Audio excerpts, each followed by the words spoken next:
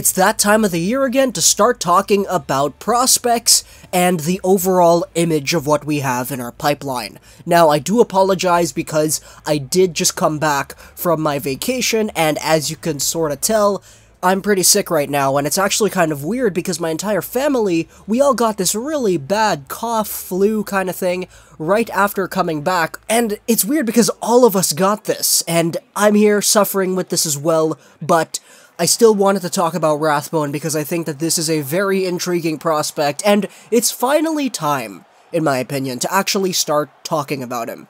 I didn't make a video earlier in the year, or even 1 year ago, about Rathbone because, first off, the statistics of his USHS high school league, they were very obscure throughout the season. You had to, pay for a membership or something in order to access the full database. But now that the season is finished, Jack Rathbone, in his most recent US high school prep league season, was able to grab himself 30 total points and 11 goals in 17 games played. Of course, he's a defenseman, and a left-handed shot defenseman at that. So Rathbone coming into the Vancouver Canucks organization isn't really a guy who provides a completely brand new package. He is 5'10", 170 pounds, so he's not necessarily that big, tough defender that truly embodies the stereotypical hockey player.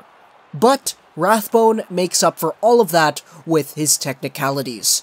Jack Rathbone was drafted in the 4th round of the 2017 NHL Entry Draft by the Canucks, and in the YouTube video of Jim Benning being mic'd up, you can see the crew that we're expected to be seeing: Benning, Weisbrod, Judd Brackett, and Jack Rathbone was called up particularly because of his skating. He is an elite skater, and as a guy who went in the 4th round, that's certainly something you like to see. At the Canucks Summer Showcase with all the prospects and all that, Rathbone was arguably better than Quinn Hughes, and it's very interesting to note just how well he was able to play, how his game is such a good puck-moving transition kind of game, and he describes it himself as being a 4th forward kind of situation with the way that he plays in the defensive zone.